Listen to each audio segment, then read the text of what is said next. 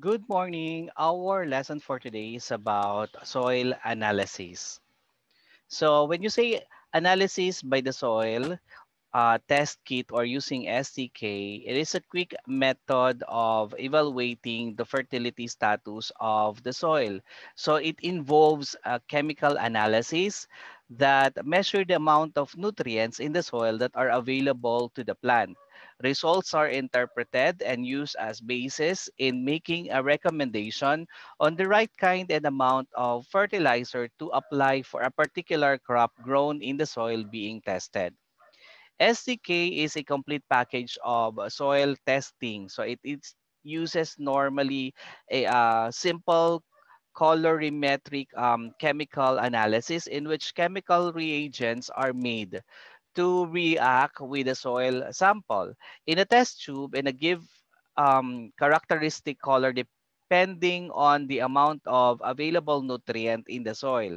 So the colors depending on the amount of available um, and which is also matched with the standard color in the color chart. So it indicates whether the soil is low, medium, or high in available nitrogen, phosphorus, and potassium.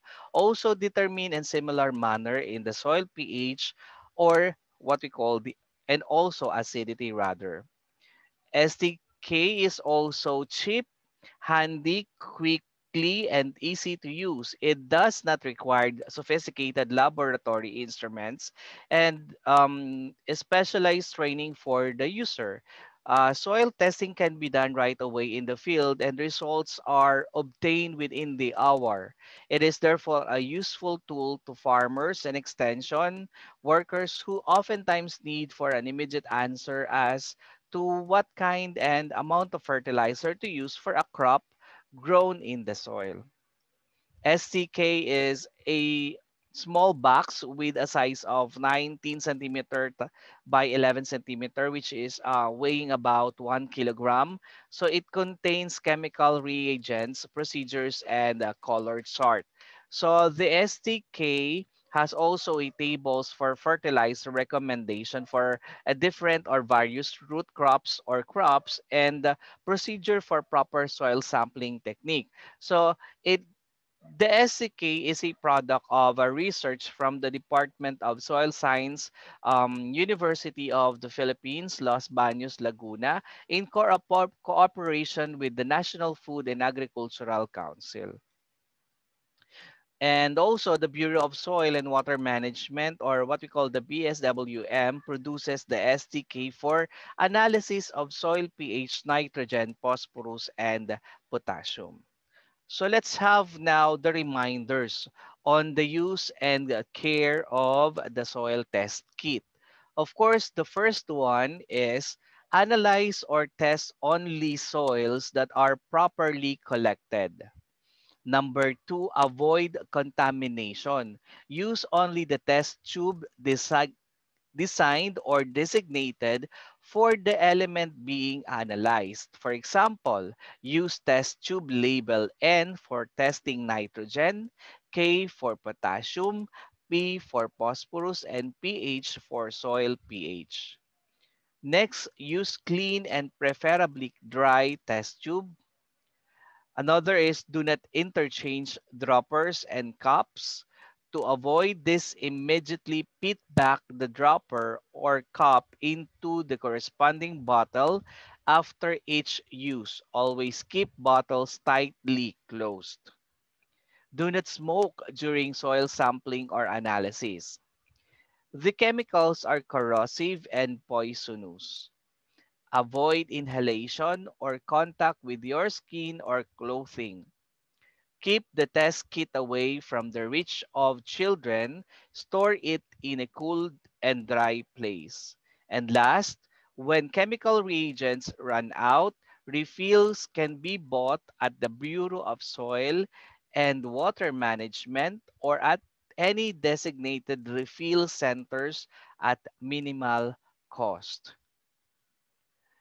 Now, let's have the proper soil sampling.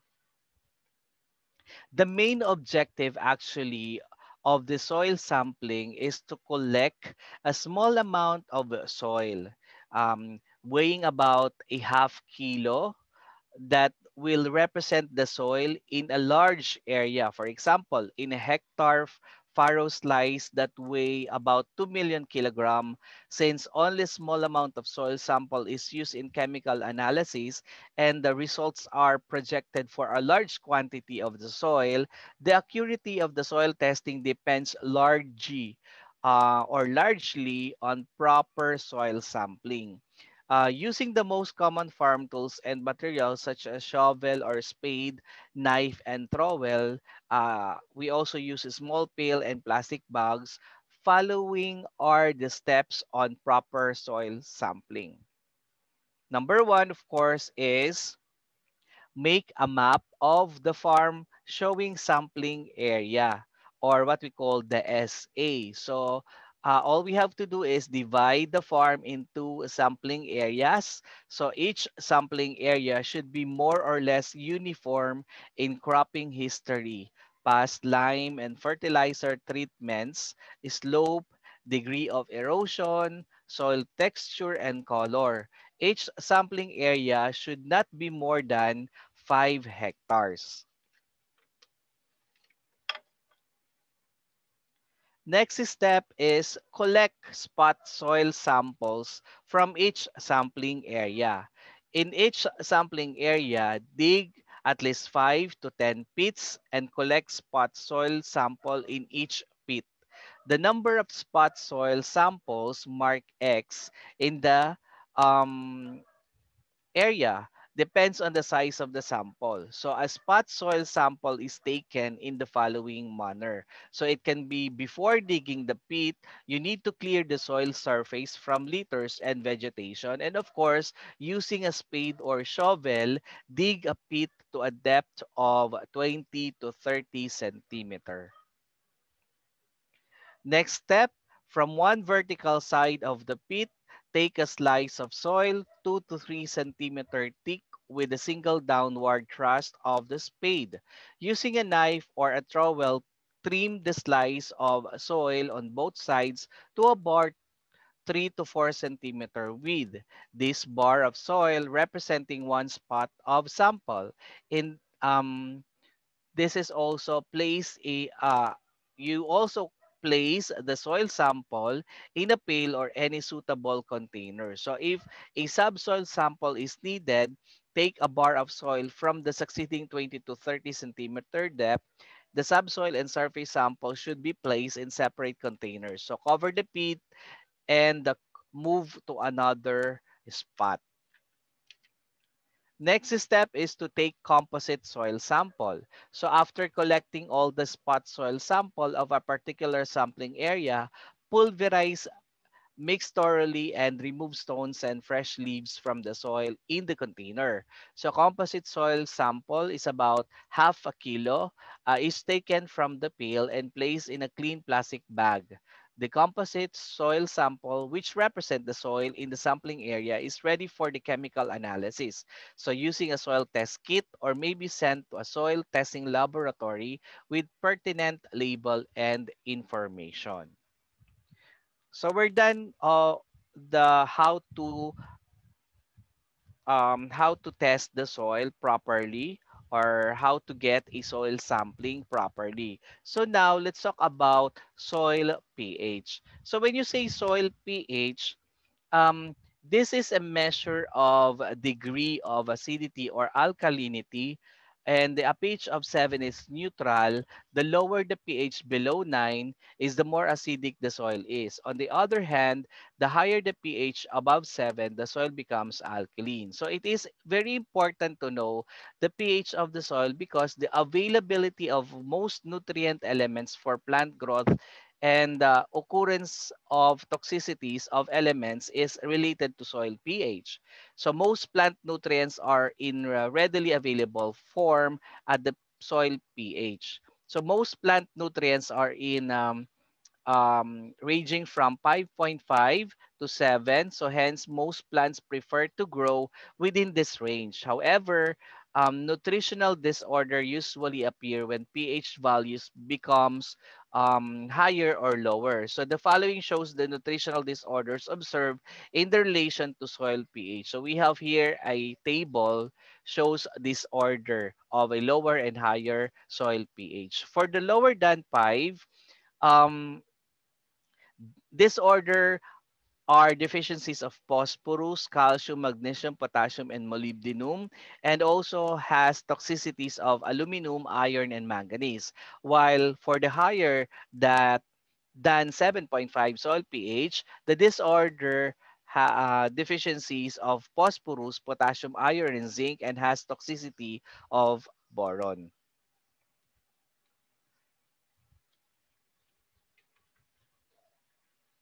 Okay, so the productivity of either highly acidic or highly alkaline soil can be improved by using any or combination of the following measures. So number one is use plant species or varieties that are tolerant to either highly acidic or highly alkaline reaction.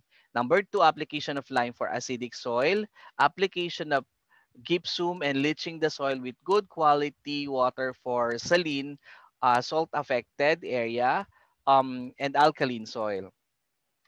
Then application of fertilizer containing the possible deficient element as mentioned above in either highly acidic or highly alkaline soil condition. So for lowland rice, if the soil pH is 7.5 or greater, the soil is liably deficient in zinc, and either of the following is recommended. So number one, dipping the roots of rice seedling in 2.2 to 4% zinc oxide suspension, and also mixing with a portion of fertilizer at basal application by using 5 kilograms zinc sulfate per hectare. Okay, so now let's talk about soil testing or how to test the soil. Um, so soil pH testing. So this is the procedure of how to test soil pH.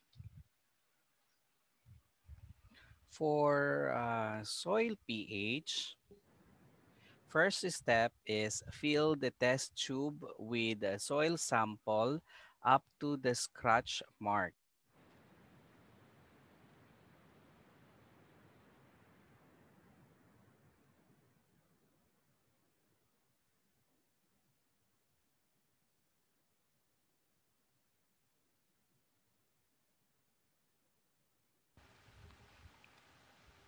Next, add 12 drops of solution CPR pH indicator dye.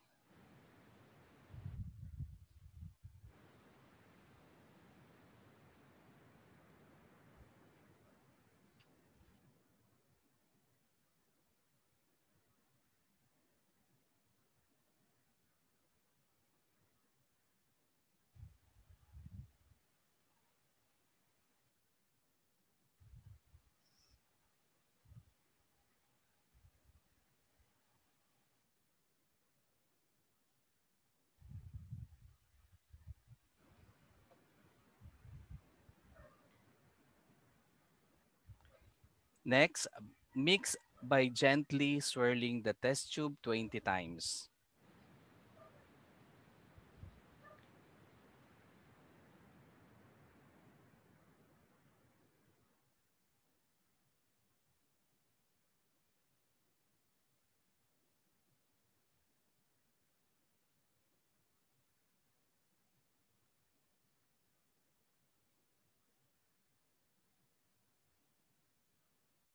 Okay, for the next step, repeat step 3 after about 2 minutes and let the test tube stand for 5 minutes. Supposedly that uh, we rest it for 2 minutes, so we will mix it again 20 times.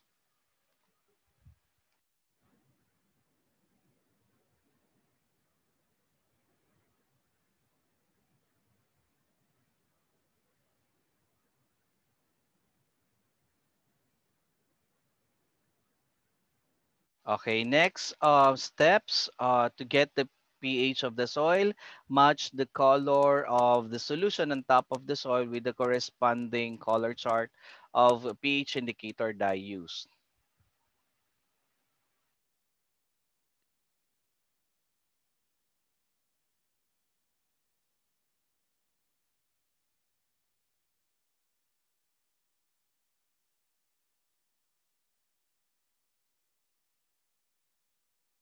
If the soil pH is 5.8 or higher, repeat steps 1 to 5 using the BTB instead of CPR. However, if the soil pH is less than or equal to 5, repeat steps 1 to 5 using BCG instead of CPR.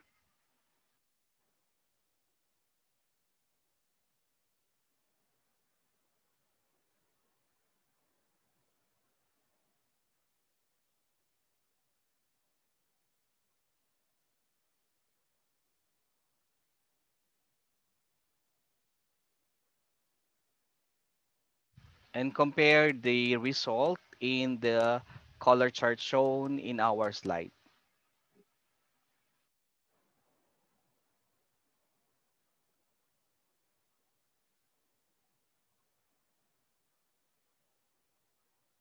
For the nitrogen testing, here is the procedure or instruction of how to test nitrogen. For the nitrogen testing,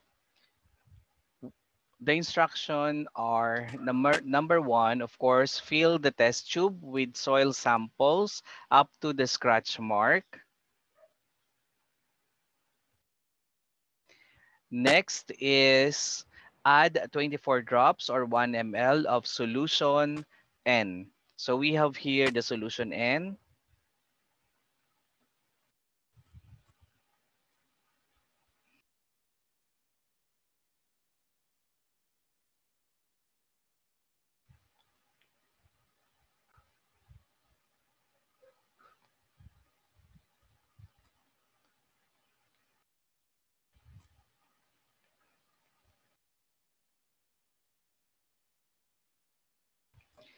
After adding 24 drops of solution N, the next step is mix well by gently swirling the test tube 30 times.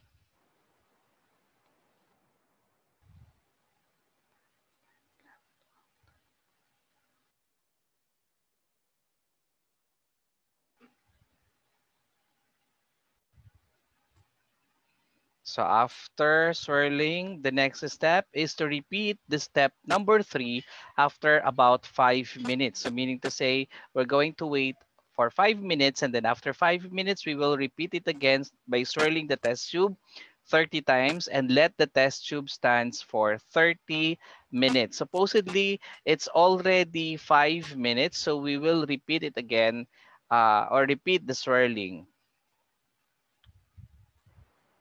Supposedly that we already did 30 times swirling the test tube. So let the test tube stand for 30 minutes. So after 30 minutes, the next step is to match the color of the resulting solution on the soil or on the color chart below. So take note if the soil is low, medium, or high in available nitrogen. So in our screen, you can there is the color chart. So I have here the color chart also. So we will match the color. So definitely the result of our test in nitrogen testing. So for our soil sample, it has low nitrogen content. So this is how we test nitrogen by using soil testing kit.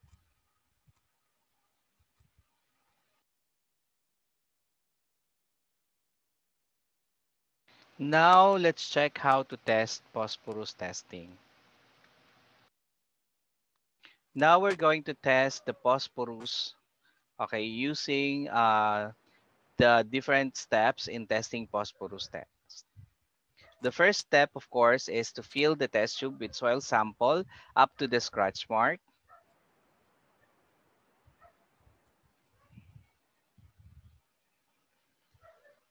Next is add 24 drops or 1 ml of solution P and 4 drops of solution P1.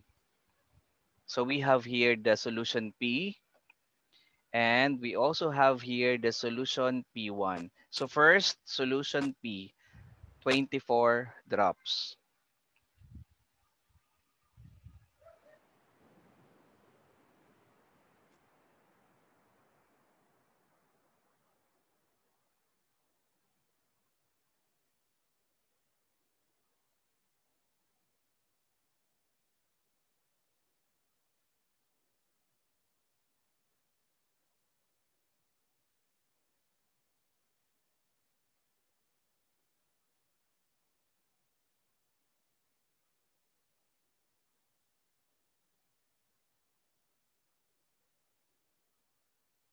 Next is add 4 drops of solution P1.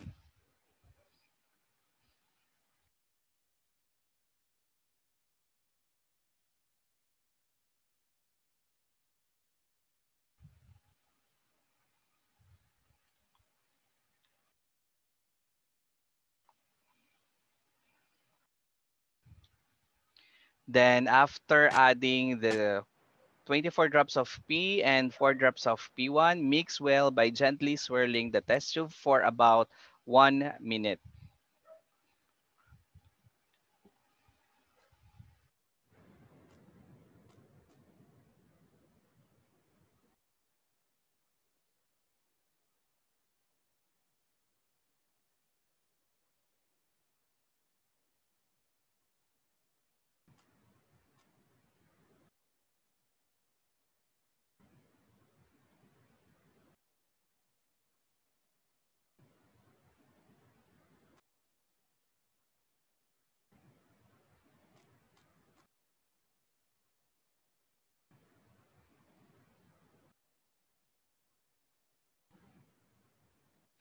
So after 1 minute, the next step is repeat step 3 after about 3 minutes and let the test tube stand for 5 minutes.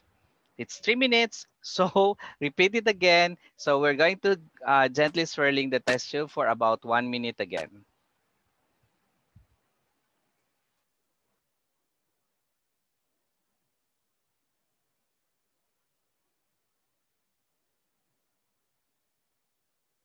Okay, suppose it's already 1 minute, so we're going to test or we're going to let the test tube stand for 5 minutes. Suppose it's already 5 minutes, the next step is take one foil or a thin strip and wrap it firmly at the one end of the plastic stick. So this is our plastic stick. So we need to get a strip of foil, and then we're going to wrap it on the end of our plastic stick.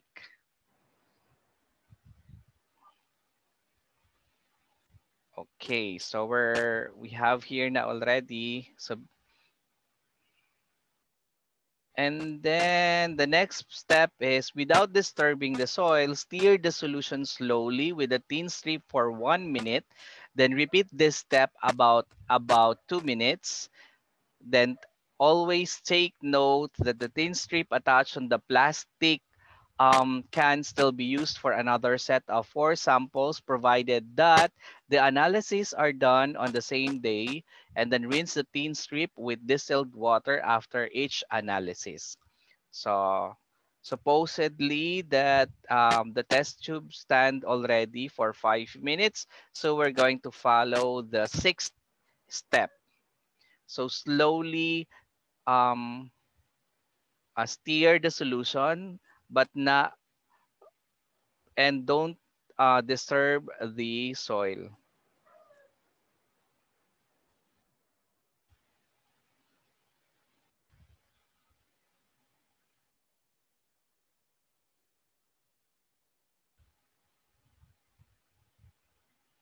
This is for about a minute.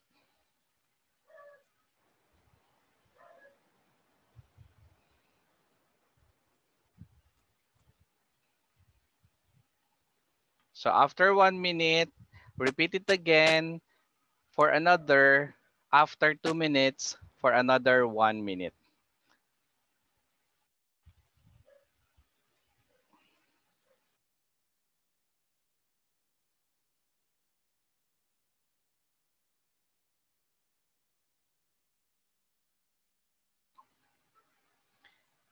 And match the blue color in intensity of the solution with the color chart below. So take note if the soil is low, medium, or high in available phosphorus. So definitely the picture shown in the screen. So we have here the picture. So the color, as you can see, is low. So meaning to say our phosphorus in this type of soil has a low phosphorus content.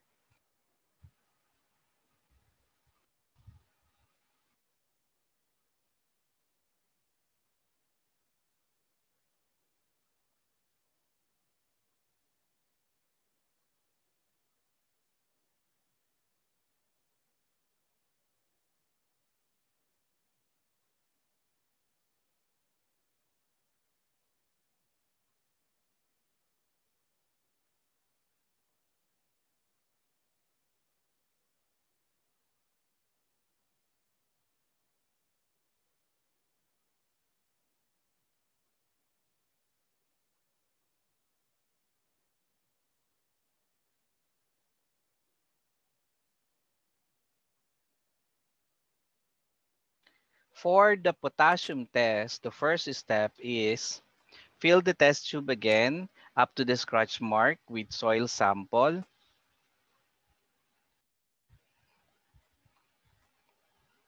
Next step, add 24 drops of solution K and the 8 drops of solution K1. So first, we have the solution K, 24 drops.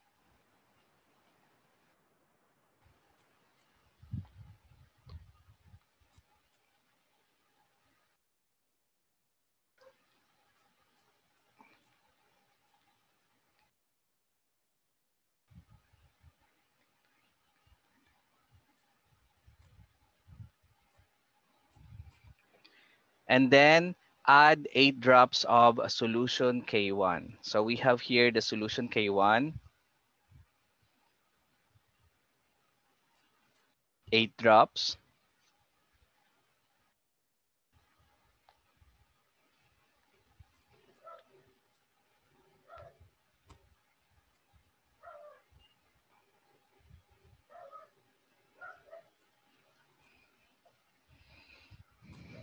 Next step, mix well by gently swirling the test tube for about 1 minute.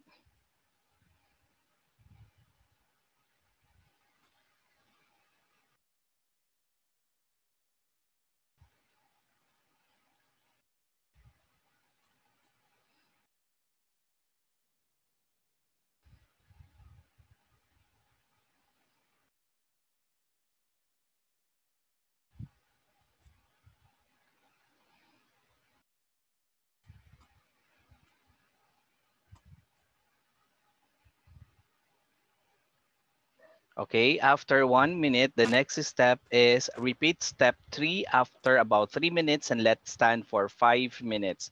So supposedly we let stand for 3 minutes. So we will repeat it again by swirling 1 minute. So repeat step 3. Supposedly that we already gently swirl the test tube for about 1 minute, we will let stand it for 5 minutes until the soil particles have settled at the bottom of the tube. Then after that, after 5 minutes, supposedly, add solution K2 as follows. So we have here the solution K2. So remember the following instruction for the solution number 2 or K2. The first one, slowly insert the dropper containing zero point 0.6 ml of solution K2 inside the test tube so that its tip is about 2 centimeter above the solution. So let's like this. And then Slowly add 12 drops of solution K2 and 1 drop at a time. Do not mix or shake the solution. So,